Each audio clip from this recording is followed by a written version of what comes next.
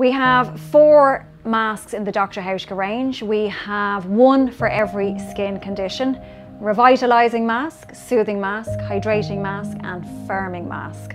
So depending on the requirements of your skin, mature skin, where there's loss of hydration, also maybe pigmentation as a result of menopause or the reduce in estrogen in the body. Revitalizing mask is for skin condition that is showing signs of acne, pustules, papules, also excessively oily from overproduction of oil from the sebaceous gland. It is also pore refining, soothes irritation with those key botanicals in there, and you use it, I would say, recommended once a week for oily acne skin. Moving on then to the soothing mask. So this is for really reactive skin. So that skin that's visibly red, feels quite tight. It has that beautiful quince seed in there to relieve tightening of the skin.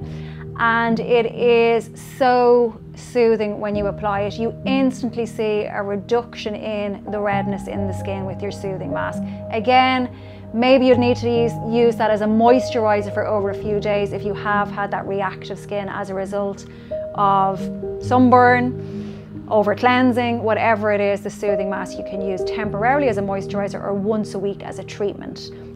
Moving on, then you have the hydrating mask, a really beautifully cocooning mask.